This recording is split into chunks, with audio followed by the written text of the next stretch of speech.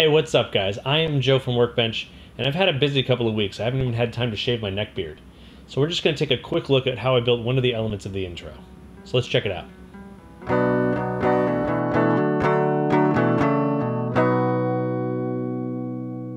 Alright guys, this is what we're going to be making this week. It's actually quite simple. It's two shapes. Well, two shapes and a bunch of layers. So let's take a look. Alright, so let's bring this over here. So you can see we have our W logo in the center. So the base for this technique is this stroked path with an offset paths on it. So the only reason we even have two shapes is because once this gets far enough along, this will fill in on itself. So I made the second shape, which just cuts out the center and continues the W up to the middle. So we click on one of these. You can see that's what that looks like modified. And the full W is actually only the first two shapes. This one and that. So let's solo that real quick. So that's the first one, and this is the next one.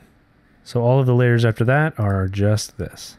So all we're doing is taking the stroke width, subtracting about 1, and offsetting each one by that amount. And if you want to do that slightly differently, you can check out our tutorial number 59, Shape Expressions. Because with certain things you can do that all in one layer. I wanted to shift the timing of all of these things, so this is actually the best way to do it. But you might be able to combine the two and make something cool and unique. But for this, I don't have a lot of things repeated, so I just did it by hand. So I built the first layer, I added my offset paths to it, and I set up a trim paths for it. I duplicated that a bunch of times, and then I selected all of my duplicates, and I went up in here into the search bar, and I typed in amount. That's going to take me to the offset paths amount control. I believe these are all 57 apart so that they overlap by 1 pixel, so I didn't get any weird gaps. So for each one of these, I just add 57 pixels to the previous amount, on up the chain. You could also tie that to an index expression if you want. Then once that was set up, I used my randomizer script to actually randomize the endpoints of all of these layers. You can just drag them out by hand if you want to. Then I went back in and I tweaked the order of some of these. And after that, I selected all my layers again, and I typed up here offset. So this brings in the offset for the trim paths. So then I just randomly moved each one of these until I got something I liked. So if we play it, it looks like this. So that's basically the mat is built.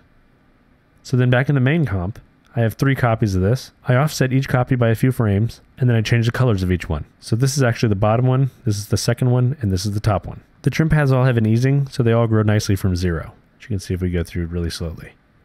So even though it's pretty simple and easy to set up, it makes a nice reveal. You can use this offset technique to build other things too, like this right here. So this is actually built out of a polygon I made in Illustrator really quickly because I wanted to match this angle perfectly. It's an odd angle that I can't really snap anything to in After Effects. So this actually extends way past the comp. And that's because, unlike the other example, we're not offsetting outward, but inward. Which means as we offset inward more, the sides come in as well. So in order for these to stay lines and not become just full solid shapes on the inside, we have to have our paths extend way past the comp.